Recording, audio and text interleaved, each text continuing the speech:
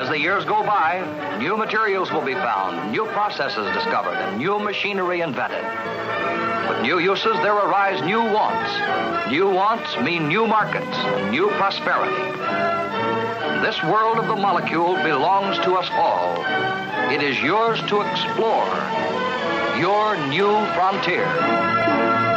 I had a blind trust that things are on the market because they're safe. I now know that's not true. My name is Catherine, and this is Western Massachusetts, and this is where I live. I've been here about 3 years, and I spent 12 years before that in New York, in Westchester, in and out of the city. Before I got sick, I was like normal.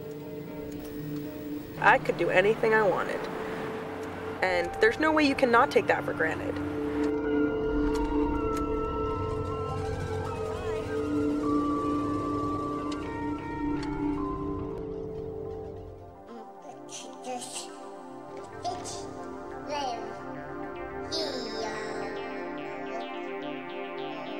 I studied dance and I studied writing. I had a lot of hope. I had stamina. I'm an improvisational artist and performer. I did a whole bunch of different kinds of jobs. I did PR, I did graphic design, I did a gymnastics coach stint for a while, and I ran a summer camp in the Hamptons. I danced every day, several hours a day, by myself, in my apartment, if nowhere else. I was always dancing. I was privileged and white. I still had shit, just like anybody. But I had no idea what fringe, marginalized, exiled, cast-off people. I had no idea what they had to live with.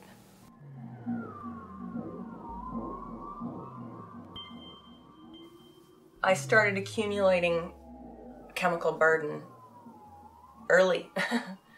My mom took certain pregnancy drugs while she was pregnant with me. They chemically induced my birth, and when I was 6, we moved into a new house. And then 7th and 8th grade, we went to school in this really airtight, energy-efficient, toxic material building. So I started experiencing health problems in college in 1989, 1990. But I started having severe life effects. I moved into an apartment in Yonkers, New York, with a new carpet and a leaking 1963 gas heater. I lived there for 6.5 years, and every year I get sicker. I would lose more functioning, I would become more sensitive. I was hospitalized twice, and the doctor just gave me tons of medication. By 1999, I had chronic fatigue, I had severe sinus problems, and I just knew that I was starting to be reactive to chemicals. But all of the specialists are expensive, really expensive, and I didn't have money. So I kept seeing my doctor at the college health center because she would let me pay over time. And then I moved temporarily into my friend's house in Greenwich, Connecticut, which is pesticide central. We lived next to a pond that they algae bombed regularly. I lived in a house that they sprayed the lawn constantly. We lived right next to a golf course that was constantly being sprayed. And then they sprayed for West Nile. And that was the end of me.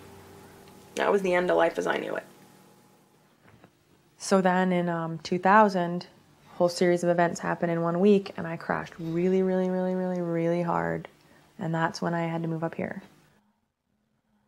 And it was when every illusion, or at least a good percentage of my illusions about reality, were just blasted out of the water. I now had to ignore what the doctors say and what everybody believes and start depending on my own instincts.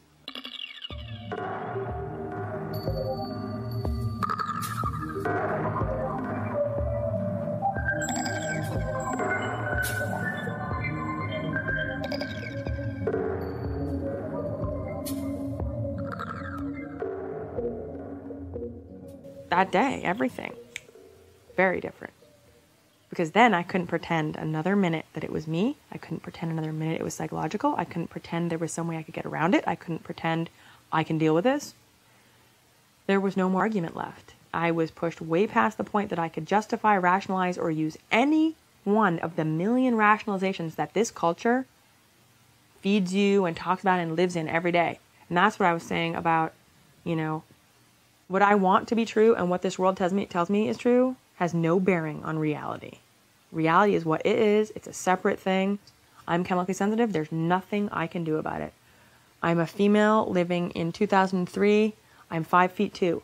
There's nothing I can do about it. And that was why I said it took my ego.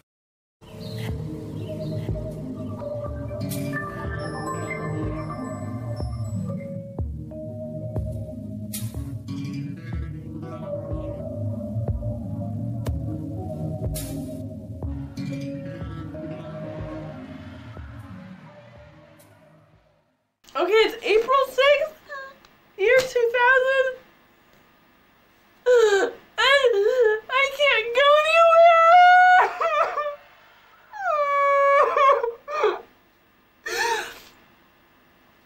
I can't go anywhere because everybody's spraying chemicals everywhere and my body has stopped being able to handle it at all.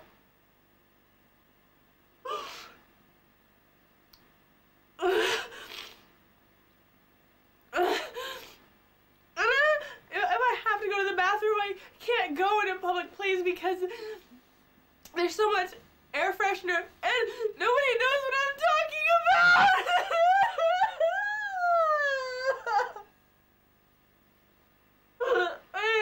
Tell me that I'm crazy and I just keep getting sicker and sicker.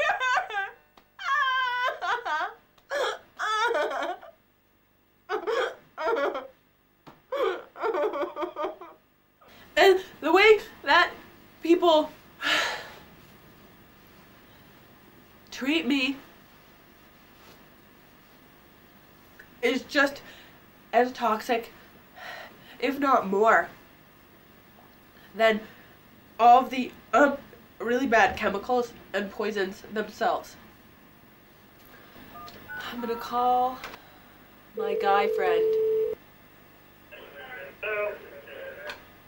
Hello? I'm really, really sick, honey. Yes. And I had a horrible experience today.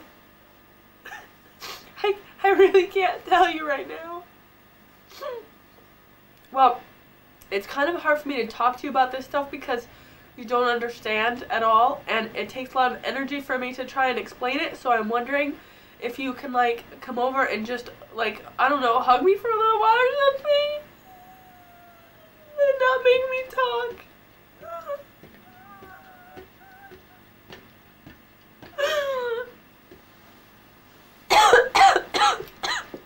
No, I don't have the flu. I have environmental illness, honey. I have environmental illness. I know you would say that it's a reasonable question. The reason it's a little frustrating is that I've been telling you for months that chemicals make me sick. That's not the flu. I had to quit my job because of chemicals.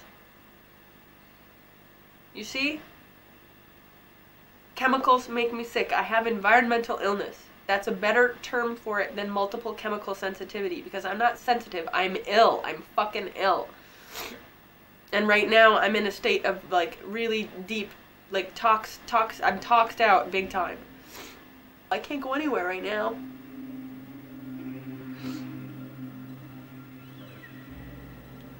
I don't have a mask. I have to get a mask so I can go to these places. I have to get a mask.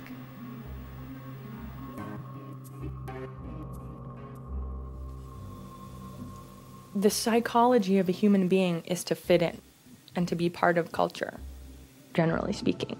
We want to have friends. We want to go out in the world and have people like us. We want to participate. We want to be useful. And then When you get sick like this, that's all taken away. You don't always look like you're sick. You look healthy. You know you have an invisible illness. You know anything you say sounds neurotic because you look fine. The way that you cope with this illness is to go into a coping state. So you're always in a place of, I get reality, but I need to step aside from what I know to live, to be able to smile, interact with people, and have any normal social demeanor, or just getting through the day psychologically. You have to separate yourself from what the deeper truth is.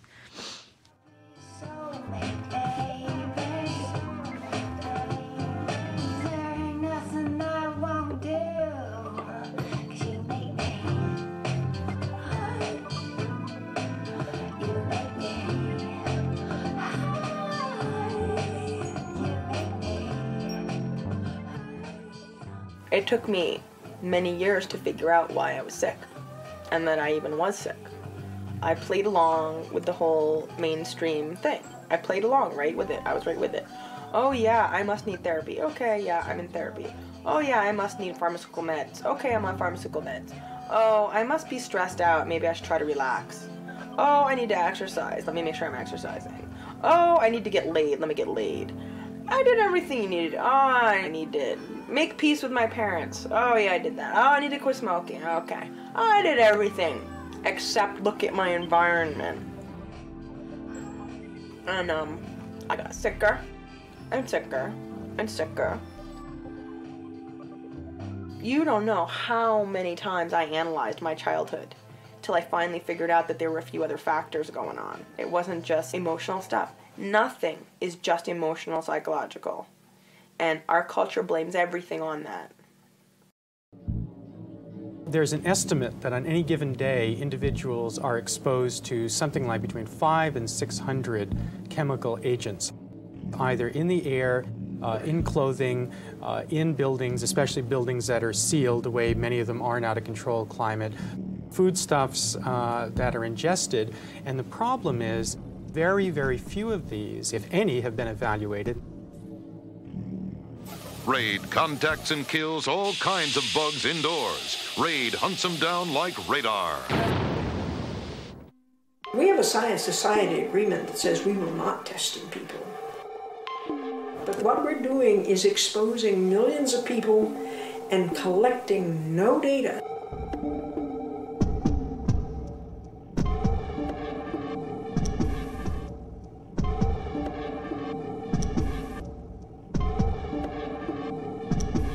What's the ozone? The Kyoto Protocol was fatally flawed.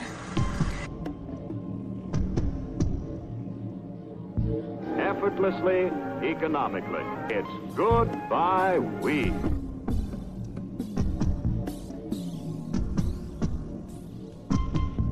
Our economy is slowed down in our country. We also have an energy crisis. And the idea of placing caps on CO2 does not make economic sense for America. If you are a manufacturer, you keep reading the language in the bill. It says, if you test and the results are nasty, you must report. And then it says, if you choose not to test, God bless you. That's an open invitation to say, whatever you can invent, you can put on the market.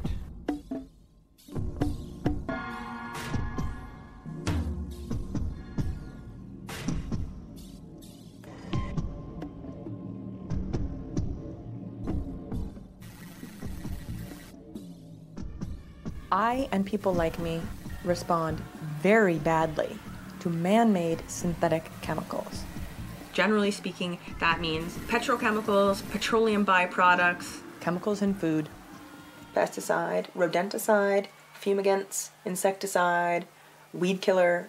Synthetic fragrances are in soap, cleaning agents, all manner of body products, perfume, cologne, aftershave, exhaust from anything, car, heater, furnace, building materials, carpeting, sealants like polyurethane, solvents, formaldehyde, ink, books, magazines and newspapers.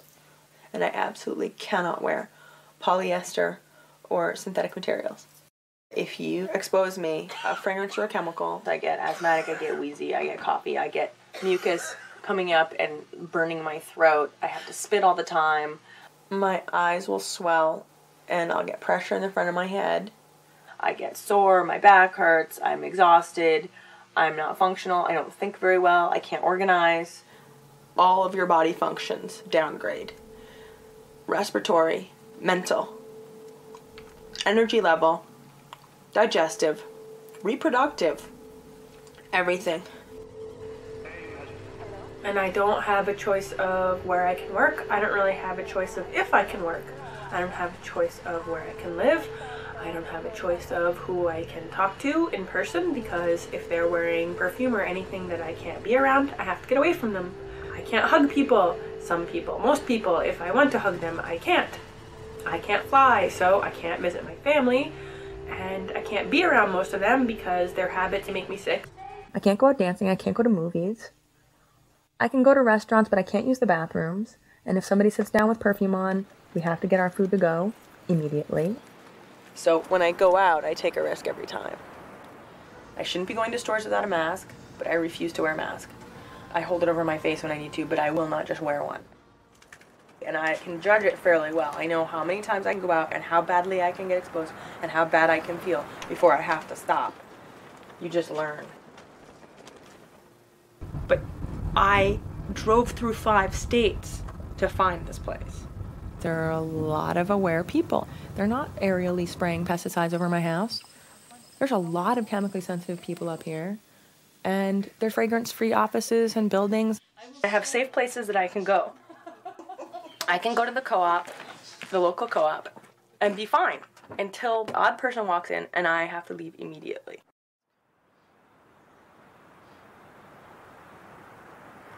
But the little bit that I can still do, I'll be damned if I don't do it.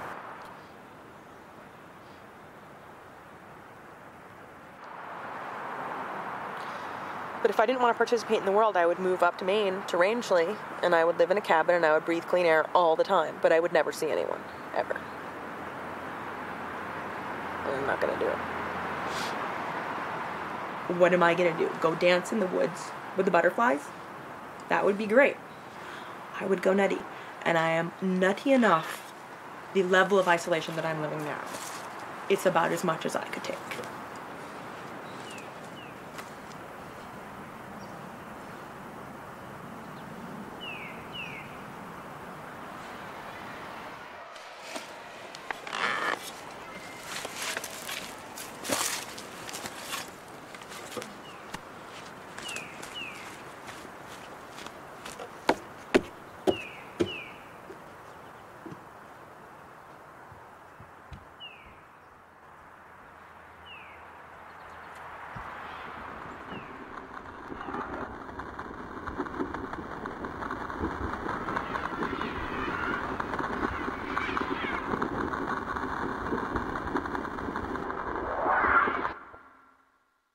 I often don't have any energy, so I just lie in there. And it's all I can do sometimes just to do the dishes.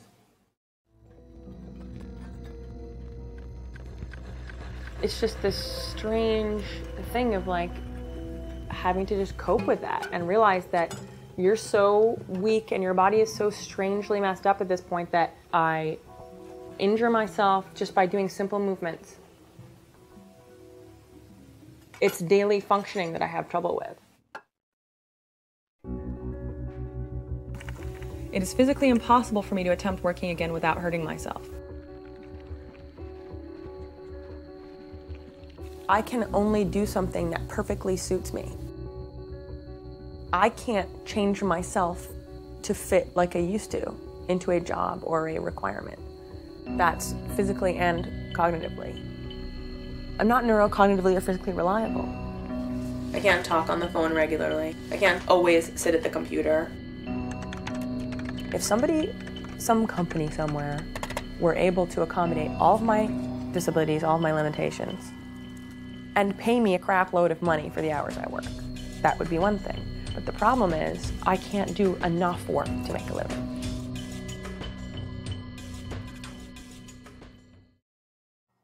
I have not told most of my family except for my parents that I filed for disability because it's too embarrassing. If I told my parents that I filed for Section 8, I don't know what they would do. I can't tell them that I filed for subsidized housing. They would be so ashamed. I'm disabled. They don't want to think that I'm disabled. But I am. I don't want to think that I don't want to say the word. But it's true. I mean, the fact of the matter is, and if you like take the stigma away from it, all it means is I can't do substantial gainful employment. The only reason I'm standing right here is because I have had people care about me and because certain systems have come through for me, even if minimally. I started getting welfare, food stamps, fuel assistance. Because I have the cognitive problems, I'll sit at that computer and sit with my checkbook. Sometimes, some weeks for half an hour every night trying to figure out how to make it, you know? Because I can't do the numbers very well and I get like, what? And then I forget this and then I forget that and I don't know what the hell I'm doing. It's really challenging.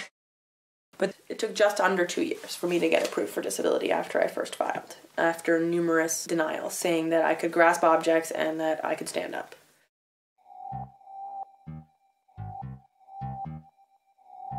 So you'll go into an allopathic doctor's office, right? And you'll be like totally depressed because your life sucks right now and you need their help for something.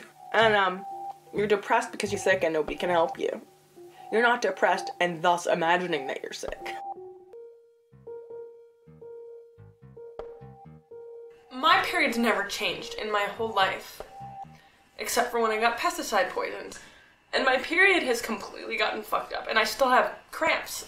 I've had cramps for like 3 weeks. So I go to the doctor, and I'm telling her my symptoms and stuff. And, you know, but she said that that's normal. And, the reason that I'm upset by that, what she's doing is comparing me to what I believe to be a lower standard of health. And I'm sorry, just because she sees it all the time doesn't mean that that is healthy. So this doctor never took my medical history and never wrote down, and never really, and she asked me if I was allergic to medication or if I'd ever had surgery. And when I asked her when she was going to write down all the rest of my symptoms, she just said, oh, you mean your little sore things here? Meanwhile, I can't fucking work. I can't go anywhere. I'm stuck in my fucking house.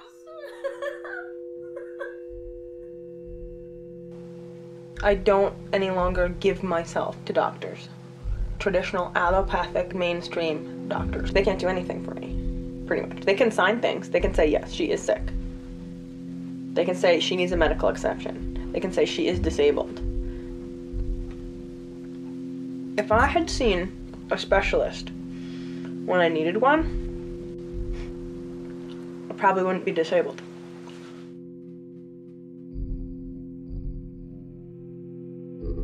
My current doctor's treatment, my specialist, some of what he does is paid for, but most of it is stuff that I don't need.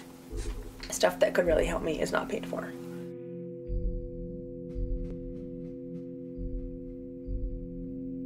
There are a number of things we can do. That is the first step, though. The first step is to avoid exposures, there's no question. The second step is to take any load, such as food allergies, away from the system. A third aspect of treatment is to fix the nutritional deficiencies, and then we can do a detoxification program.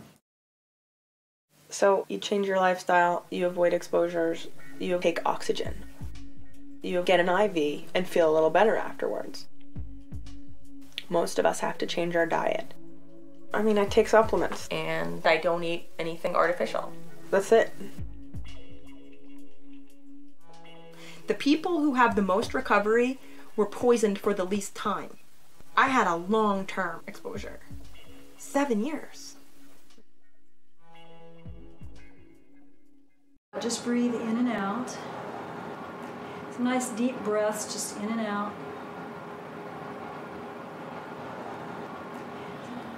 Tune into it. And I'm starting to draw it into my hand, drawing it out. I'm feeling it here and pop. Since I haven't been out in the workforce, things have improved. My body has been able to rest. And that's the whole point. My body needs a great deal of rest. It's all about time. Like, I have to wait to feel better. I have to wait for my body to heal itself and hope that it does. Like, after reaction, I take whatever I can take, I do whatever I can do, and then I just go, okay, now God and my body have to do the rest, and nature, because there's nothing more I can do. I am coated with perfume. As soon as I get the smell off of my skin, out of my hair, I have the chance to start feeling better.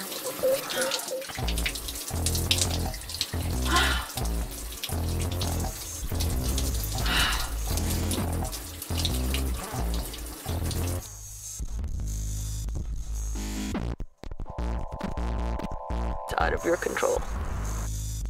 Healing is a natural process. You cannot force healing. And that's the opposite of the chemical culture. Chemicals are, we're gonna make it do what we want, when we want, how we want.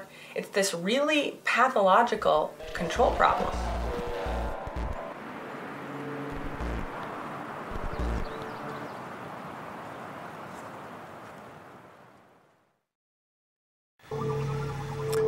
I'm in New York. It's a place I shouldn't be. Hopefully this is one of the last times I come here. I haven't been here in like a year and a half, to my knowledge. It's freezing. It's like 30 degrees. And I really need to wash my hair.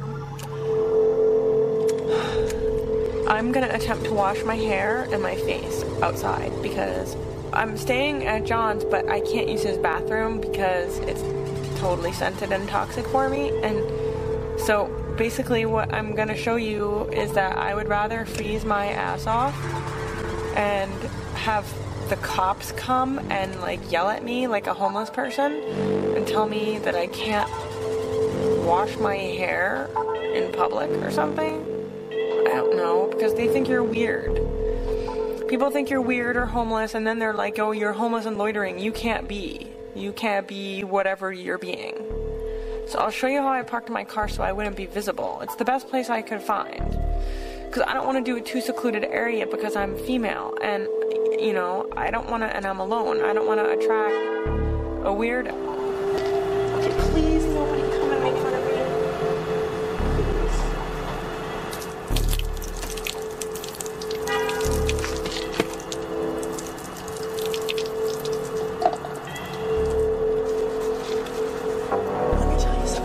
When you're this desperate, cold does not fucking faze you.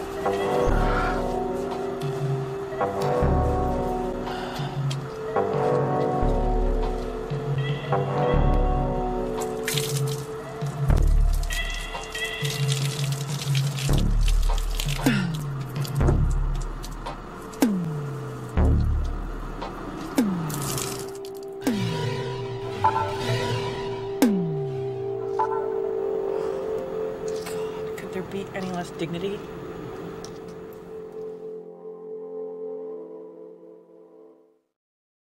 Our culture blames everything on the individual. The culture is, you're not doing enough. You're not working hard enough. You don't have a good enough attitude. We have a messed up culture in this way. We're just getting unhealthier and unhealthier and unhealthier, and we're all just working really hard to cope, and we've lost sight of the fact that life is not supposed to be like that. Quality of life. I mean, it's not just cancer. It's now. It's mood problems. It's reproduction. Oh, my penis doesn't work anymore. I'll get the Viagra. Why doesn't your penis work anymore? You don't want to ask that question? No, they don't. Just give me the Viagra. I want to fuck my wife. Thanks. I gotta go to work tomorrow. I don't have time to think about why I don't get an erection. There isn't any time. It's the American way. We're living longer, but we're on tons of meds. And what's really fucked up about globalization and capitalization and big corporations and all that is when you make it that big, then one person no longer matters. One person is expendable because it's the company we're worried about. Nobody can take responsibility. Who can you blame it on? We are political economy rejects. Our economy is built on making chemicals and pharmaceuticals, and my illness threatens that. Therefore, I'm expendable. A whole segment of the population is considered acceptable risk. Billions of dollars in lost productivity and medical costs and health costs. What's it to you? I don't personally think it's worth it. The chemical industry does. That might have something to do with the billions of dollars they're making. Pesticides are known to have these certain effects. They'll cause depression or aggression, reproductive problems. And then you've got the same industry benefiting from making drugs to treat the things that pesticide exposure cause. If everybody lived like chemically sensitive people, who would be buying all the Bounce? Who would be buying all of the pesticide? Who would be buying all the scented candles? Who would be buying all of the super toxic air freshener? So the chemical industry is putting millions of dollars into making sure the information that is out there is discredited.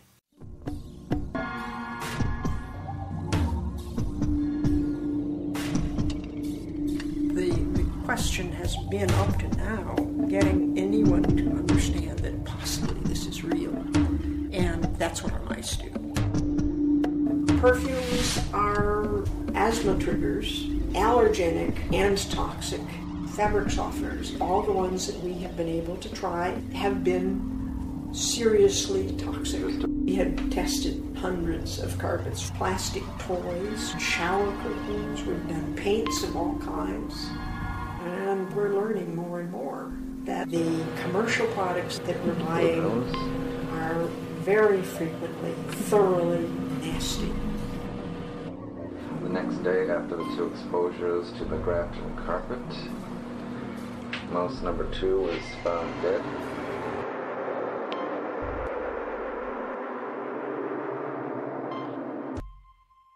My responsivity is heightened. That doesn't mean that other people are not reacting. There's all sorts of different reactions that people are having to pollutants and chemicals. We are all being affected, and it just shows up differently or shows up later. Some people have allergies. Why does everybody have cancer? I mean, I'm preaching them. I'm an alarm. And it's up to everybody else whether they're going to listen or not. You know.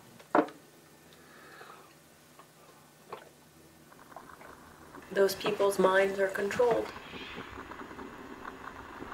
They're controlled to such an extent that now, when you see something with your own eyes, it has less meaning for you than if you see a report from a larger institution that's been approved by some other institution. All of a sudden, people believe it. Their own personal experience means nothing to them anymore. What means something to them is someone outside of them, larger than them, telling them what's what, so that they don't have to think for themselves.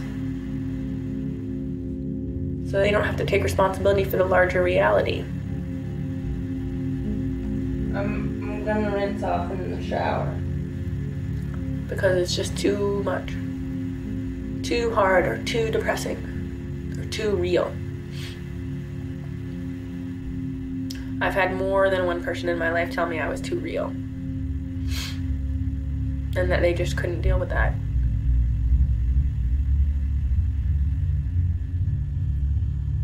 It's good to feel blood rushing to my skin and my head and my poor toxed out brain.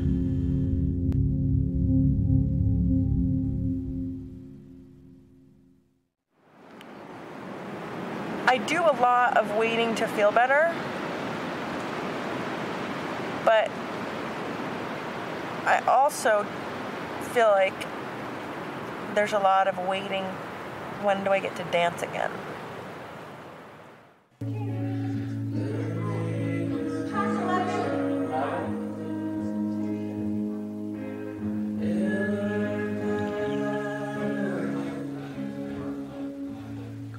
So here's what I want. When people see me dance, I want them to know that it's a miracle. That's what I want. Because it is. and it's one of the things that I have left.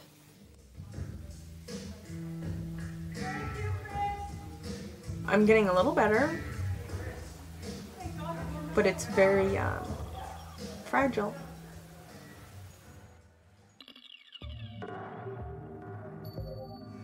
But I'm able to survive right now. I've got my working car, I've got my safe house. I've got a therapist, I've got a healer. I'm not dating any psychos. I'm learning how to create the world that works for me and keeps me healthy and sane.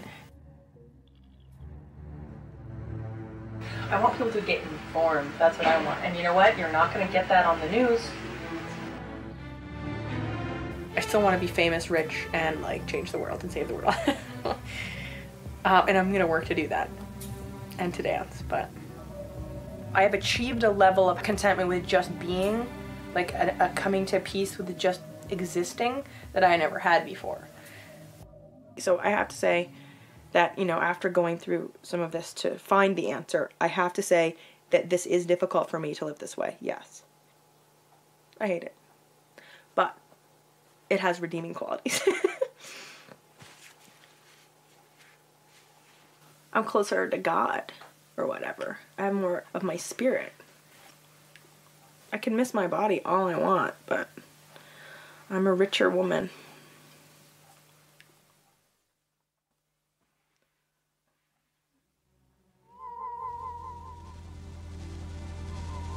I have no idea why I started videotaping myself originally. I would use the camera to film myself dancing. And I thought maybe I could use footage of my dancing to try to choreograph. But if you want to get into deeper layers of it, I felt as a kid that I didn't have any witness. There were no witnesses to stuff I went through with my family, with my siblings. I felt very alone. And there was never anybody there to see, to share it with me. So I would say some of the inspiration later to tape myself came out of, okay, now I'm gonna have a witness. So when I got sick, really sick, to the point where I couldn't deny any longer that I was sick, that's all I had was the camera. All I could think was, this shit's gonna try and wipe me off the face of the fucking planet. I can record every last minute of it and what it was like for me. And if it can be useful to somebody else, you know, that redeems my suffering.